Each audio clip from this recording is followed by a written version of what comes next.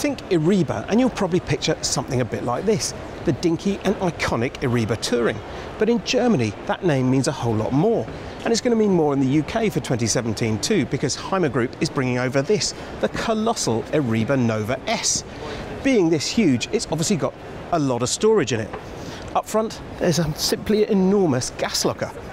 Moving round to the side, there's an external hatch, and inside it, a huge ski locker, so you can put your gear in and then slide it back in. As we move back down the van, which is nearly 9 meters long, so it's quite a walk, we've got just about the biggest external hatch I've ever seen. It's massive, completely clear space inside too. And at the back, well, thoughtfully, they've put a grab handle so you can help to move it in place on pitch.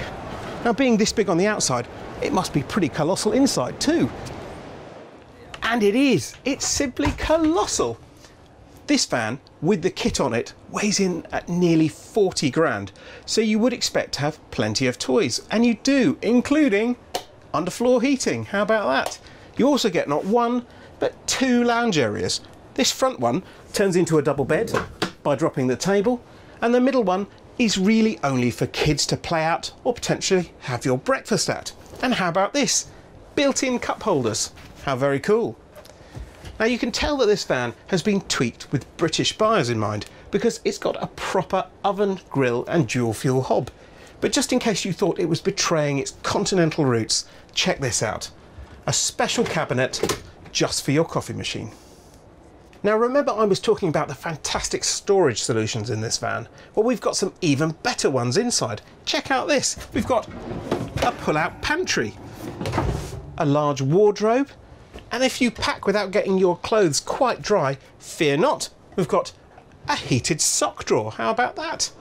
And over that vast storage space at the back here, we've got an equally vast bed. It looks incredibly inviting. So if you'll excuse me, I'll just close my proper bedroom door. For such an enormous van, this is really quite a small bathroom, and I'm not sure for 40 grand that I really want a bench toilet. But then that is the continental way, and there are some nice details in here too, such as a little mirrored cabinet and these fold-out drying rails. They're really neat. And also, where's that sink? Oh, there it is, in the bedroom.